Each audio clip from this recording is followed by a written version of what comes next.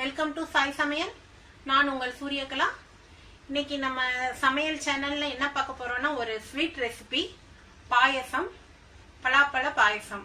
இது கேரளாவோட ட்ரெடிஷ்னல் பாயசம். இது சக்கப்பிரதமன் சொல்லுவாங்க. அது ரொம்ப வேலை நிறைய குறுக்கி பாலை குறுக்கி சக்கப்பிரதமன் செஞ்சு இதெல்லாம் பண்ணி தான் அது செய்யணும். நிறைய ப்ராசஸிங் இருக்கு. அந்த அளவுக்கு ஒர்க் பண்றது கஷ்டம். இப்போ நம்ம ரொம்ப ஈஸியா எப்படி செய்யலாம் அப்படின்ட்டு ஒரு சிம்பிளா சீக்கிரமா செய்யக்கூடிய சக்க பாயசம், அதாவது பலாப்பழ பாயசம் எப்படி செய்யறோம்னு பார்க்கலாம்.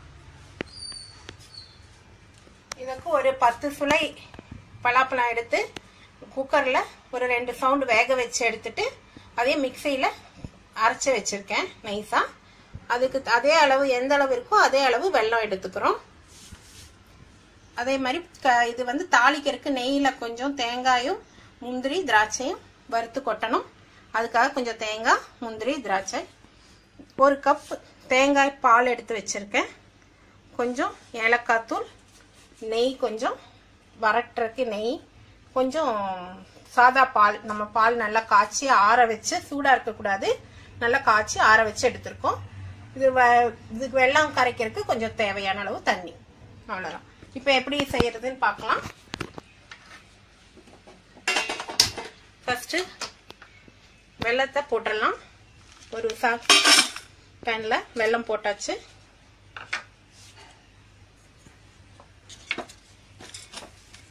இதுக்கு நம்ம பலாப்பழம் வேக வச்ச தண்ணி கூட அப்படியே நம்ம பண்ணிக்கலாம். வேஸ்ட் பண்ண வேண்டாம் அந்த தண்ணி. பலாப்பழம் நம்ம வேக வச்சிருக்கோம் இல்லையா, அந்த தண்ணியவே கொஞ்சம் ஊற்றி நல்லா கரைச்சிக்கலாம். இது கரைஞ்சா போதும், பாகுபதமெல்லாம் வேண்டாம், கரைஞ்சா போதும்.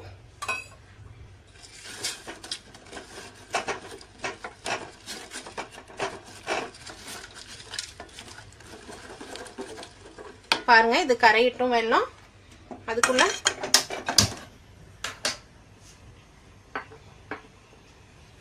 இந்த பக்கம் நம்ம ஒரு பேன் வச்சுக்கலாம். அதுல 2 ஸ்பூன் நெய் கொஞ்சமா விட்டா போதும். முந்திரி திராட்சைய முதல்ல தேங்காய் வதக்கிக்குவோம். அதுல தேங்காய் சின்ன சின்ன பல்லா போட்டு வதக்கிக்கலாம். கொஞ்சம் அது வதங்கி வரட்டும். இது வதங்கினதுக்கு அப்புறம் நம்ம முந்திரி திராட்சை அதையும் வதக்கி எடுத்துக்குவோம். இந்த வெல்லம் இங்கே நல்லா கரைஞ்சிட்டு இருக்கு. நல்லா கரைஞ்சதுக்கு அப்புறம் இதுல கல் மண்ணெல்லாம் இருக்கும், அதனால வடிகட்டிட்டு நம்ம சேர்த்த போறோம். அதுக்காக இதை நல்லா கரைய வைக்கணும். முதல்ல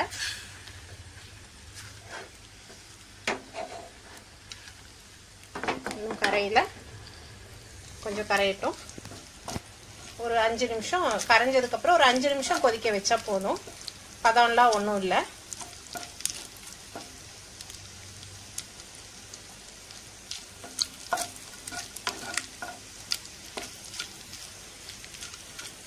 கொஞ்சம் இந்த கலர் சேஞ்ச் ஆகிற அளவுக்கு நல்லா வறுத்துக்கலாம் இந்த தேங்காயை.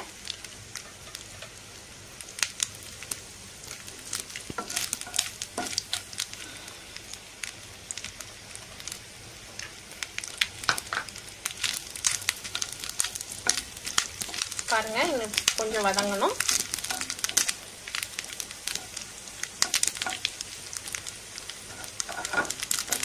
பருத்துறாம நமக்கு கலர் சேஞ்ச் ஆகி நல்லா வறுத்து வந்தால் அந்த ஒரு வாசனை நல்லா இருக்கும். இந்த பாயசத்துல கண்டிப்பா இது போடணும். அப்பதான் நல்ல ஒரு ருசியை கொடுக்கும் பாயசத்துக்கு.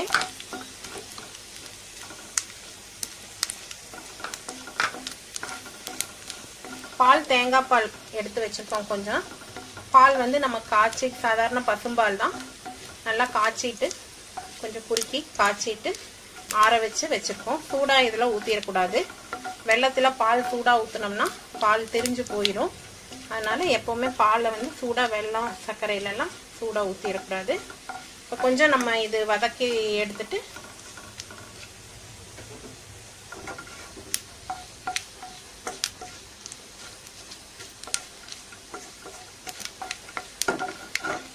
நல்லா வறுபடுது.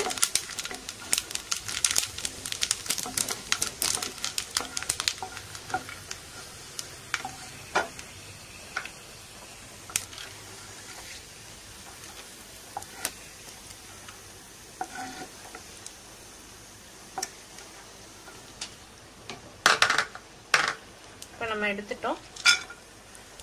இதுலயே முந்திரி திராட்சையும் வறுத்தரலாம். லேசா வறுத்தா போதும், கரிஞ்சிராம. பாருங்க, அதே நெய் போதும், தனியா நம்ம சேர்த்த வேண்டியதில்லை. அந்த நெய்லயே போட்டுட்டு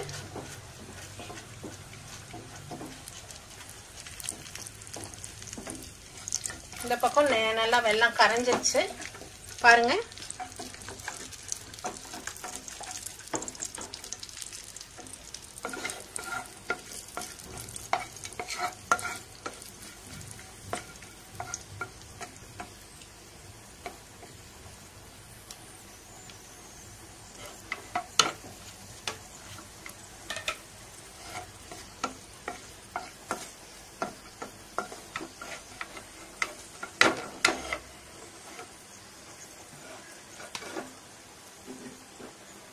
பாருங்க, இது அடுப்புல சிம்ல வச்சுட்டு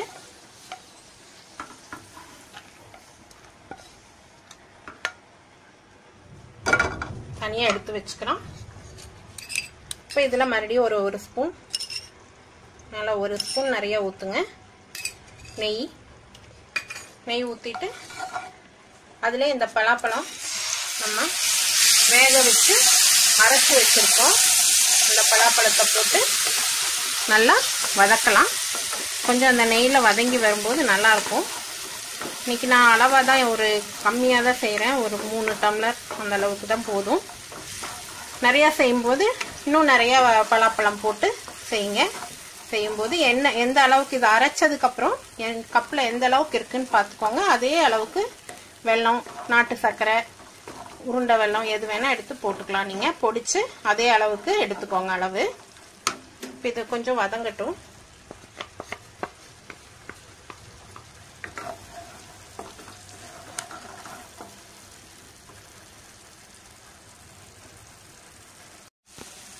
இப்ப நம்ம பலாப்பழம் நல்லா நெய்யில வதங்கிடுச்சு. நம்ம அரைச்சு போட்டதுனால ஒரு டேபிள் ஸ்பூன் போடுங்க நெய். அதுலயே வதங்கினா நல்லா ருசியை கொடுக்கும். பாயசம் நல்லா ருசியா இருக்கும். இப்ப நம்மளுடைய வெல்லம் நம்ம கரைச்சது ரெடியா இருக்கு பாருங்க. நல்லா கரைஞ்சு கொதிச்சு வந்திருக்கு. இப்ப நம்ம இதுல சேர்த்துக்குவோம். இப்படி வடிகட்டி சேர்த்துக்குவோம்.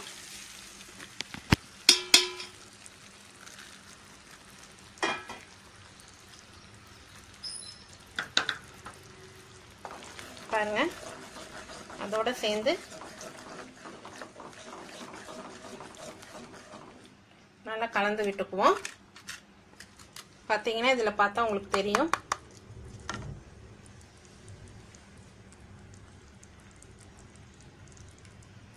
இதுக்காக தான் இது வடிகட்டுறது.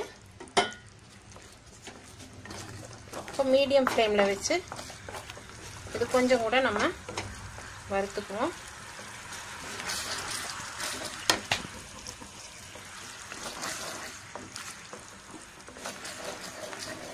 பாருங்க, கொஞ்சம் இது கெட்டியா வரட்டும். நல்லா வதக்கிட்டு இருக்கோம்.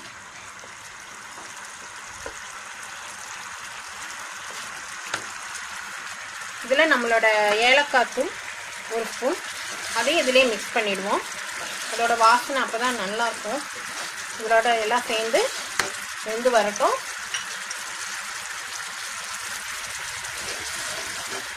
இது நல்லா கொதிச்சு வரும்போது ஸ்டவ் ஆஃப் பண்ணிட்டு பால் சேர்த்துக்குவோம். சூட்டோட நம்ம சேர்த்தக்கூடாது. கொஞ்சம் இதெல்லாம் சேர்ந்து மிக்ஸ் ஆகி வேகட்டும்.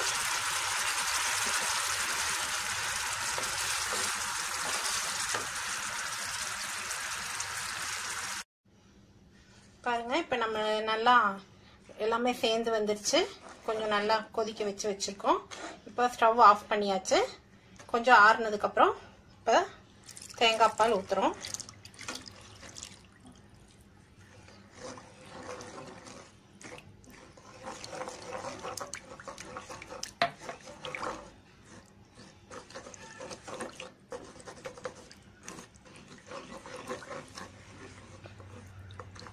இது எல்லாமே சேர்ந்து கலக்கி கொடுக்குறோம். நல்லா இதுல நமக்கு தேவையான அளவு பசும்பால் நம்ம காய்ச்சி வச்சிருக்கிறோம்ல அதையும் சேர்த்து நம்ம மிக்ஸ் பண்ணிக்கலாம்.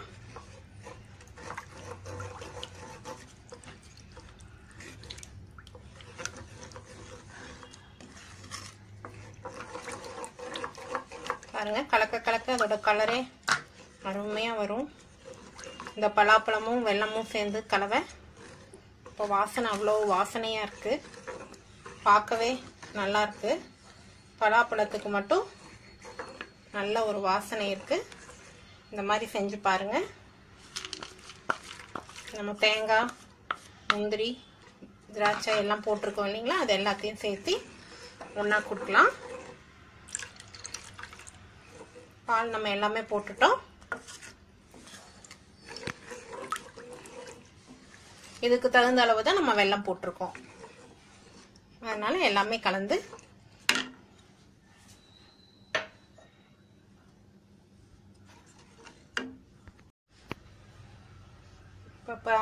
இப்போ நம்ம எல்லாமே ரெடி பண்ணியாச்சு. பால் மட்டும் சூடாக இருக்கும்போது ஊற்றிடாதீங்க. நல்லா ஆறுனதுக்கப்புறம் கொஞ்சம் சூடுக்கு தணிஞ்சதுக்கப்புறம் பால் சேர்த்தணும். அப்போ தான் பால் நல்லாயிருக்கும், டேஸ்ட்டும் நல்லாயிருக்கும்.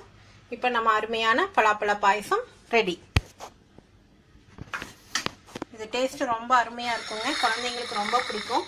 சில குழந்தைங்க பலாப்பழமாக சாப்பிட மாட்டாங்க, அவங்களுக்கு இந்த மாதிரி பண்ணி கொடுங்க, ரொம்ப விரும்பி சாப்பிடுவாங்க. இப்போ நம்ம கேரளா ட்ரெடிஷ்னல் டிஷ்ஷான பலாப்பழ பிரதமன்னு சொல்லிட்டு அது ரொம்ப டேஸ்டாக இருக்கும். அந்த அளவு செய்ய முடியாது நம்மளால. அப்போ இந்த ஈஸியாக இந்த மாதிரி சீக்கிரமாக செஞ்சு குழந்தைங்களுக்கு கொடுக்கலாம், பெரியவங்க சாப்பிடலாம், எல்லாருக்கும் ரொம்ப பிடிக்கும். இதை செஞ்சு பாருங்க. லைக் பண்ணுங்க, ஷேர் பண்ணுங்க, சப்ஸ்கிரைப் பண்ணுங்க, பெல் ஐக்கானை கிளிக் பண்ணிடுங்க. தேங்க்யூ.